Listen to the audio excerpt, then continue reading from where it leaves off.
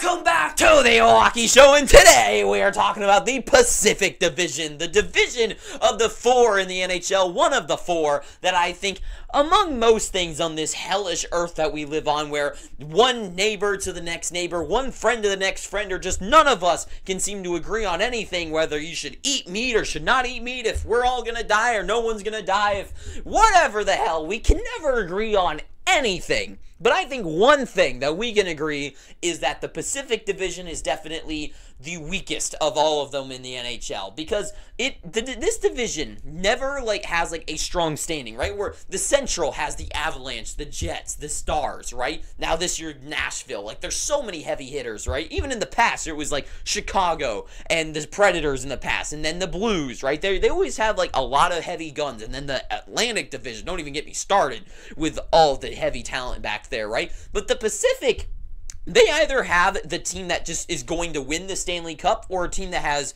or just no one that's going to win it, right? They always have one heavy hitter, and that's it, right? And for a little while it was Vegas, and now I know Edmonton got to the finals, but let's all agree they were lucky to be there. Let's be fucking honest with ourselves. That Edmonton did not deserve to be in that spot. But regardless of all that, and kind of like Vancouver back in whatever, but blah blah blah, right? Overall, this division, I think, is going to look way different than it looked this year, because I think a few of these teams had a lucky season and I think are going to regress. Some are maybe going to go up or down. Let's talk all about it and just go up and down the list. So let's start off with the Vancouver Canucks, the team that finishes off first place, the crazy team that bounced out of nowhere, apparently, and no one saw them coming, right? I mean, last season, 22-23, I think most people would agree, oh yeah, they're a team that could be competing for a wild card spot, and they did. They kind of got there. This year, you could have said, yeah, maybe a little bit better, maybe a little bit worse. They're going to kind of be middling. No, all the way at the top is what they landed at. The team with the Orca logo finishes right at the top of the, even the NHL, really. I think they're, 7th in the NHL or something like that? 4th or something? I don't know. They were crazy good. But this year, 50, 23, and 9, 109 points. There's just no way they can replicate that, or somewhere. They're not going to be able to put together a season that puts them back in that first tier. There's just no way. Because Quinn Hughes, Brock Besser, Thatcher Demko having career years this season, right? Especially Hughes, 92 points, led all defensemen in the NHL. Not even Cale Makar does that year to year, right? So Hughes is definitely going to take a setback. Brock Besser, 40-goal season, 70 points, well, 73 points this year. He's going to be taking a step back. Now, I'm not saying a huge step, right? I'm not saying they're over here and they're just going to go all the way over here and they're going to be like, I can't get there, right? It's not going to be like that. But they're going to go from here and maybe to here. Maybe even a little bit back here, right? Besser, he goes from, 40 goals to maybe 30, right? That's a 10-goal difference, which does hurt a team, especially when it comes to the top end of things. And just with him and also JT Miller's amazing season, right? And then you counting Quinn Hughes, where from a lot of points coming from the back end of things to help them out. Everything is just going to take a step back this year, right? It just has to happen. That's what every team does. No team, perfectly replicates that, even if they keep together all those pieces, especially when it's a breakout season for all these things, right? Hughes was great. I love Quinn Hughes, but this was his huge all-star season, right? Got to take a step back now. Thatcher Demko, same thing.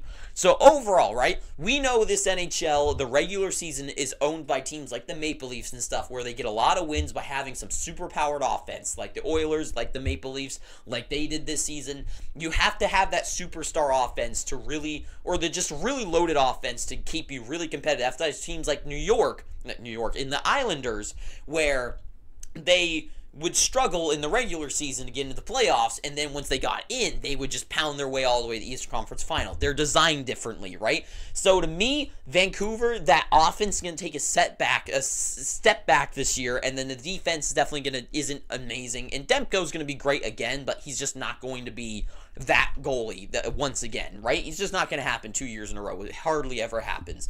So to me, they're going to take a step back this year. I don't think huge. I don't think they end up here and then down here, but I definitely think there's going to be some teams that can pass them up this year, namely the team that finished behind them with 104 points, the Edmonton Oilers. Now, I know I just grinded their gears. I did not let go. I did not let loose. I let loose. What the hell am I saying?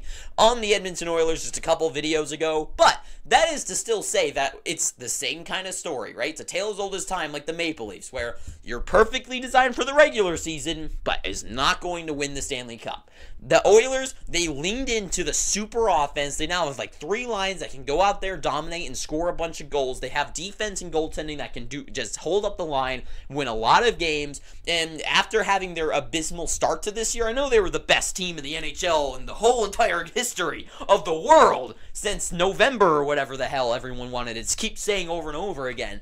But after that insane run, like, they're going to just be a good team overall the entire season. I don't think they're going to go after their horrible start like they did. I think they're going to be just fine, and they're going to cruise, and I think they still have issues, but they're issues for later, and that's into the playoffs, right? The regular season, for a lot of games, when they play against teams like the Ducks or the Sharks or the Blackhawks or what have you, the Montreal Canadiens are going to dominate. They're going to win games that are close against teams like Calgary and Seattle, and to me, they're going to win these games. They're going to put together a great season, and I think they're going to end up at least in the top 3. I would say top 2. Number 1 is always like who's going to be super hot, and I feel like they're going to finish in second place this year. That's my feeling about Oilers. Second place feels right for them. The LA Kings, first team, I'm going to go say they're going to go way down.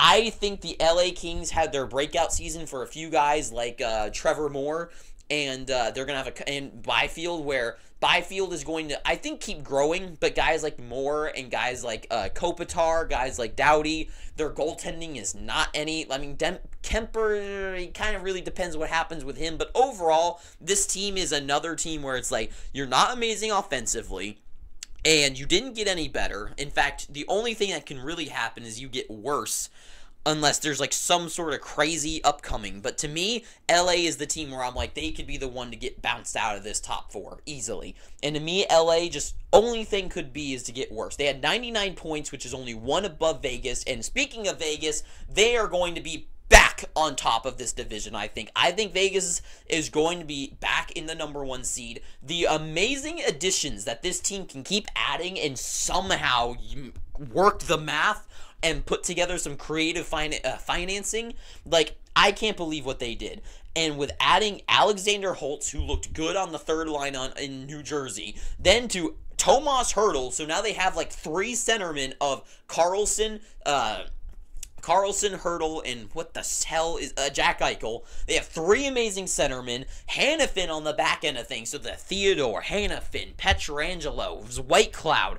Like, they've got some really good defense back there. And then the goaltending is just fine enough. Samsonov on a new city like this, and Aiden Hill's already a solid goaltender. So many things going for them, and hopefully this year isn't as injured as it was for them last year. To me, Vegas feels like they're an easy slide into number 1, and I think right now it goes Vegas, Oilers, and I think it comes down to the 3 and 4 are going to be Vancouver and Seattle. But I'll get to Seattle in a minute. So, Calgary up next, right? 81 points, 38, 39, and 5. This team, Calgary sucks, and they've only got worse. They get rid of Markstrom, and what the hell else did they lose? I know they added some pieces, but honestly, like, overall, Markstrom was playing amazing on a horrible team, and now they're bringing in a rookie goaltender like Dustin Wolf, and as much as I think Dustin Wolf is a killer goaltender, he is not that, like, Marc-Andre Fleury. He's not going to come in there and own that spot.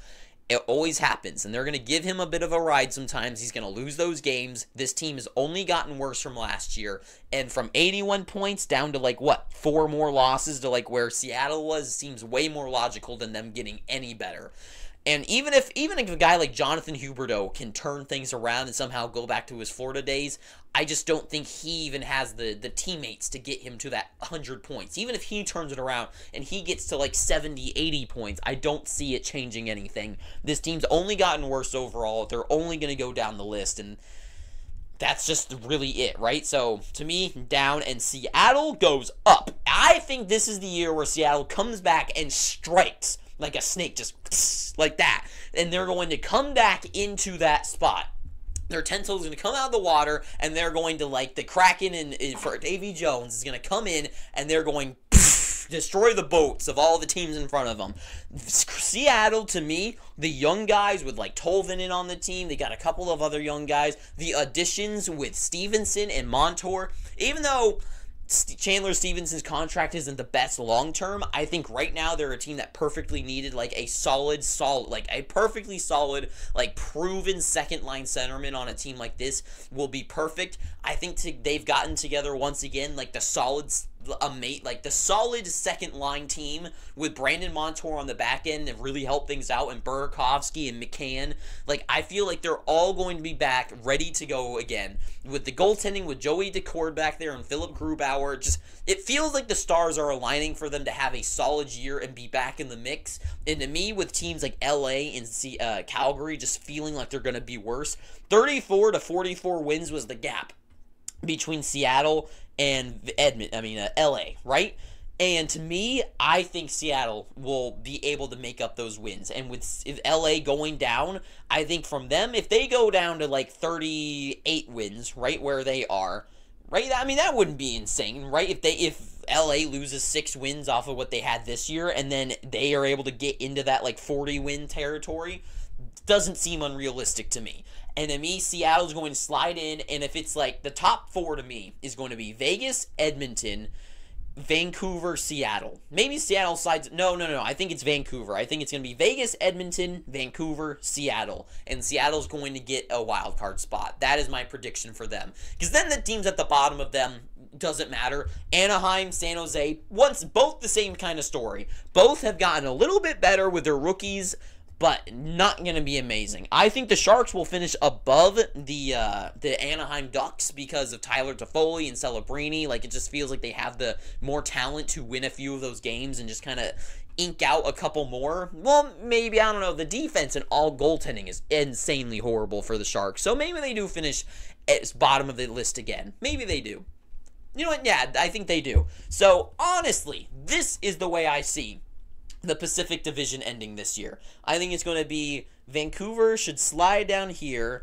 I think it goes Vegas, Edmonton, Vancouver, and then Seattle. But all 4 of them get into the playoffs. I think Calgary goes down and LA ends up there. And I think that is going to be the Pacific Division this season. Vegas has just gotten so good. They're hopefully going to be healthy this year. They got guys like Hurdle who are looking for a rebound. Hannafin going from a pretty bad team in Calgary to a pretty good team in Vegas. Vegas just looks like they feel like they're ready to bounce back into their winning ways from their Stanley Cup year to having a pretty lackluster year for them this year to just bounce back, right? It feels like they're ready for it.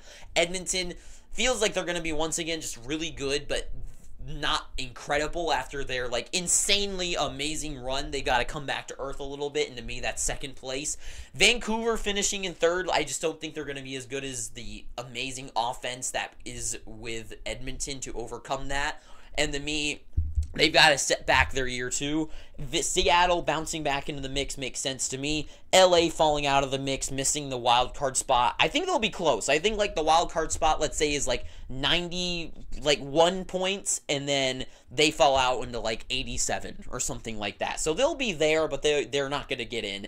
Calgary, they were bad this year. They didn't get any better, so they get to 80 points. Let's say they 77. Doesn't matter to me. They're not going to be with these two. It's going to be like this. I think this is what it looks like, where LA is going to be semi-close. Calgary's like far away from LA, and then these two are just at the bottom. That's what it looks like to me, and that is my prediction. So that is all I've got to say about the Pacific Division. It's going to look very different than this year, but I think this is what we're going to see. So that is all I got to say. I think this is pretty fair. But tell me what you think down below, because obviously you're going to disagree with me, so tell me how stupid I am. I'm ready to hear it. But anyways, thank you for watching this. If you've made it this far, please, I'm begging you, please subscribe, please. It'll make me smile. Like that. But anyways, thank you for doing everything, and I hope you have an insanely good day. Too sweet, and ta-ta for now.